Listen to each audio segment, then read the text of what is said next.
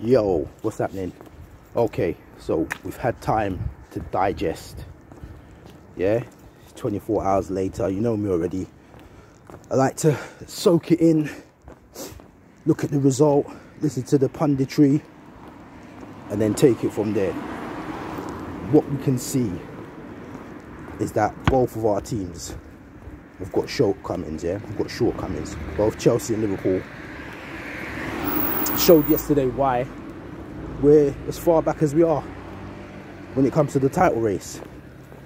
But you know what? I've decided I'm gonna try to take the positives from this result. I'm gonna try my best, yeah, because there's a lot of things that happen in this game. A lot of predictable things as well, things that I told you were gonna happen. But let's just start with the beginning of the match. Mane on as Pinaqueta. Let's start there. Right now, how I look at this is I'm looking at it from two different points of view. In today's refereeing, today's rules, it's a red, and yeah, it's a red all day. Mane took him out. Mane knew what he was doing.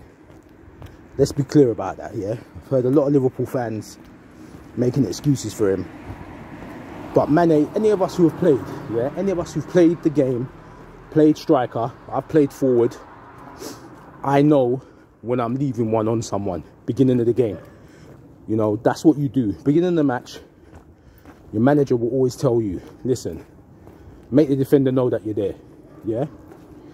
Leave one on him, but try and, literally, if you're going to do that, do it at the start of the match. Mane knew what he's doing. Mane didn't look at him, but knew he was there. Mane never put his elbow back and tried to take out man's eye socket, but he knew he was there. He knew he put an extra bit of sauce on that confrontation. But at the same time, it's so early in the match, you don't want to see a man sent off after 6 seconds. So I get why the referee didn't send him off, but it's a red in today's game. It's a red card. I'm glad he didn't get sent off, and like I said, if you're gonna do it, that's the time to do it. So we move on the game now.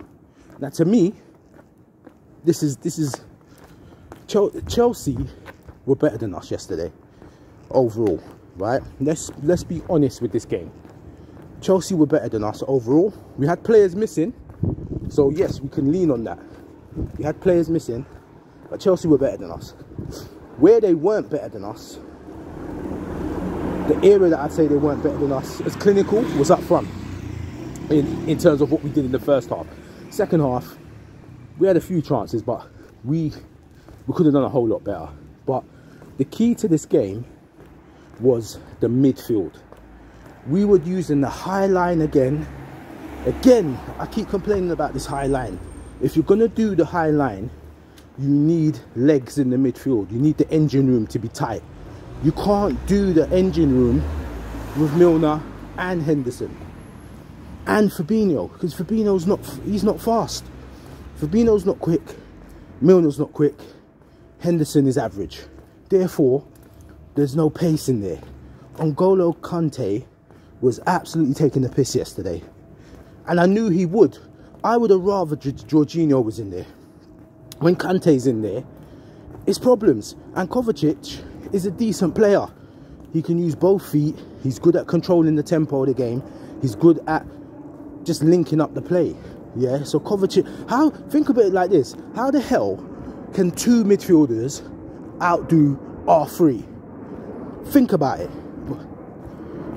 You know what I mean? Milner is what, 38 now. We can't rely on Milner. I love Milner, yeah? When he came to the club, I'm not going to lie, I was like, what the hell are we buying this guy? Like, why are we bringing this guy in? I have to eat those words. Milner has been a great servant to the club. But now, he needs to move into the coaching staff. Yeah? Let's be honest. You've got to be ruthless. Man's got to move to the coaching staff. Yeah? Hendo can't, listen. Hendo is decent in the sense of, if he's sitting next to someone else and he can just spray balls, pass a bit, control the game. He can do that, but he can only do that if he's got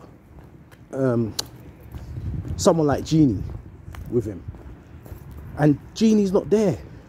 So when you're relying on Milner to do it and Fabinho, it's not going to work.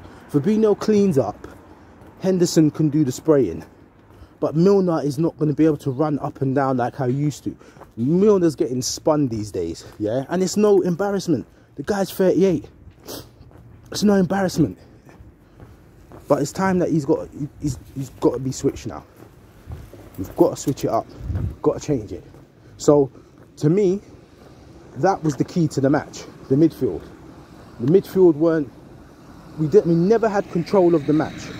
And the difference between us this season and us in seasons gone by, we've normally taken the lead and then we control the game. We take the lead, control the game, get the second goal, and it's lights out for the other team. We're not controlling any matches at the moment. The Leicester game should have been 3 points for us. We didn't control that game. We ended up losing.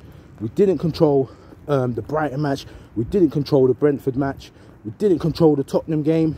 All of these games, we're not controlling them, and then we're getting clipped every single time.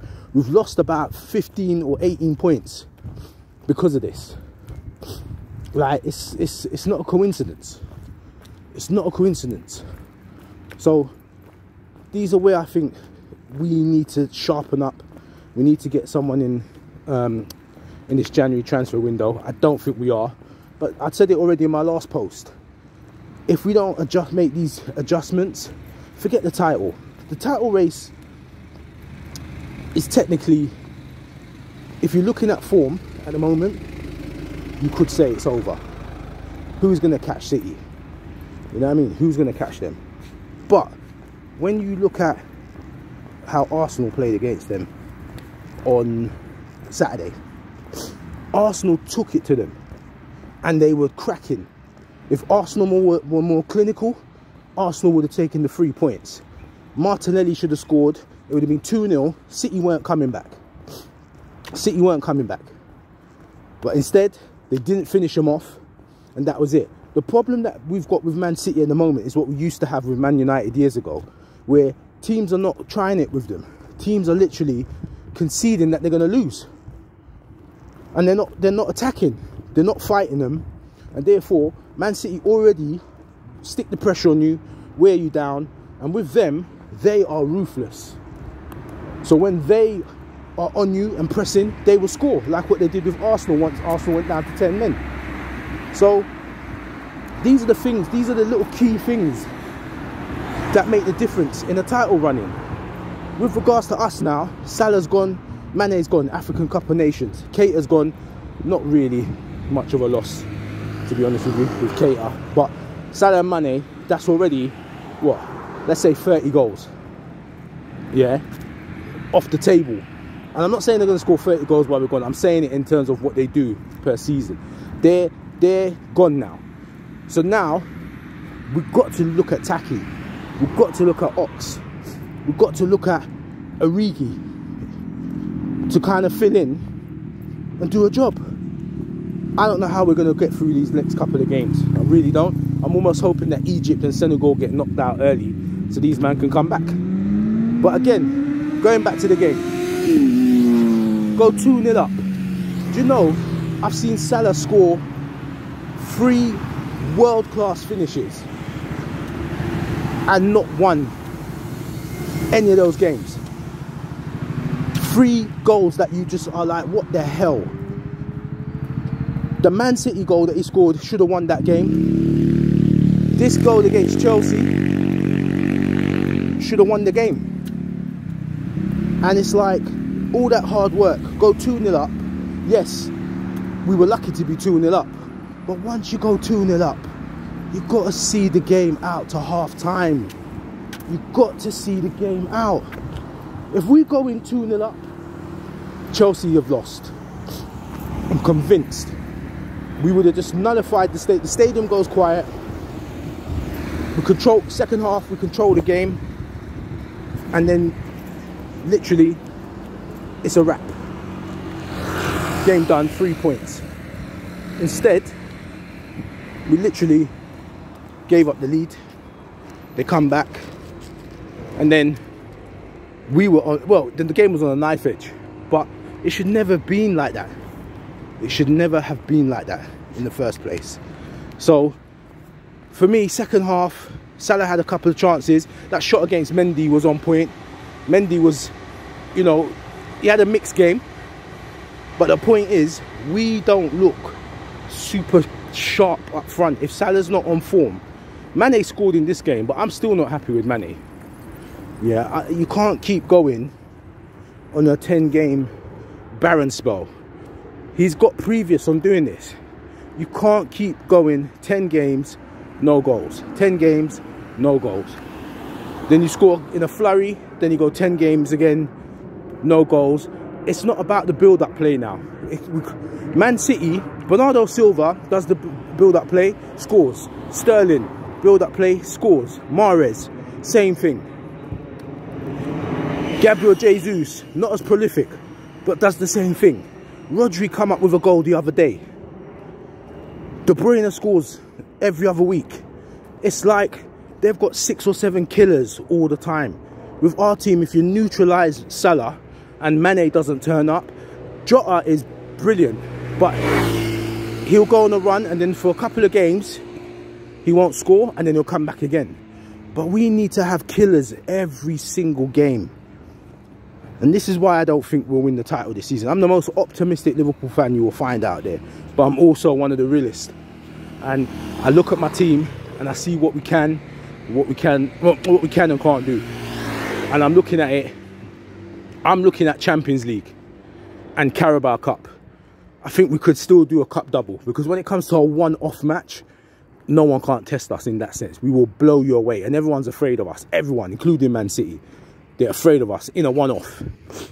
I don't know if we can do a run in the league consistently.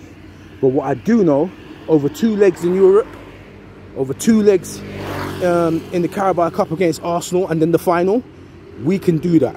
We can do that. So I'm predicting we'll get to the final of the Carabao Cup, because by Jesus, if we lose to, I don't know what to say if we lose to Arsenal. I don't care that their team is inspired and reinvigorated. That Arsenal team should not beat us. Yeah, we literally, oh God, if Arsenal, then again, the boys ain't gonna, I don't know. I'd feel sick if Arsenal win. But I think we can make the final.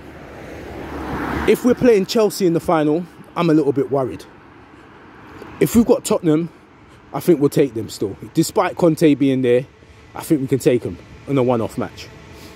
But then the Carabao Cup is not the achievement for the season. So we need to win the Champions League, or at least get to the final. If we get to the final of the Champions League, to me that's still a successful season with a Carabao Cup, Champions League final, and 2nd to 3rd in the league. I think that's a decent return. And to be honest, when I'm saying 2nd or 3rd in the league, I'm talking about that we go on a run right now, that we still make it a little bit of a contest right to the end. You know, I'm not fully giving up on the title, but my confidence isn't actually, my lack of confidence, sorry, is not really to do with us. We've shown that we could go 10 games straight, 10 straight wins, 30 points. We've shown in the past we can do that. That's not my concern. My concern is that the other teams won't turn up. And that's my concern. Like Wolves, you know, Burnley, all these lot. They don't turn up when it comes to Man City. They don't take the points. The only people I think will take points of City again right now, I think Tottenham will take points of them. I think Southampton could do it. And I think, yeah, we'll take points off them, I think. Chelsea will take points off them. But I don't think there's enough games left and enough teams of the higher calibre to take points off City to stop them winning the title. That's my concern. So, yeah. But overall, this game, it was a crap result for both teams. We needed to beat them. We win our game in hand now. It's 8 points. Right now, if we can keep in the game, win our game in hand, keep winning matches, and we're 8 points behind, by the time we play them, and we can hit them, take 3 points, drop it down to 5, anything can happen. Anything can happen. But we need to stay in it now. We can't have no more draws. We can't have any more stupid defeats. We need to murk teams and shut the game down. Ruthless. Take the points. Performance ain't... It's not about the performance right now. Right now it's results. Right now it's results. We need to... Even if we play crappy football and scrape a 1-0, it's better we do that and stay within touching distance of City than we play beautiful again. Team does a low block, we lose or we draw. You know, to a Brighton or, you know what I mean? But that's my opinion. The game yesterday was brilliant from a neutral perspective, but I hated it in the sense that we were 2-0 up and we gave up a 2-0 lead. And to me, at the Bridge, a point back in the day at the Bridge would be a decent result, but we should have smoked them yesterday. You know, they were there for the taking. No Lukaku. There for the taking. Let them come back. But anyway, let me know your thoughts at the bottom. Let me know your predictions for the title. You still think we're in it? I still think we're in it, barring we win all the rest of the games now. I still think we're in it. But yeah, let me know your thoughts on that. I'm going to do the Carabao Cup preview probably tomorrow, maybe later tonight. And yeah, I'm out. Peace.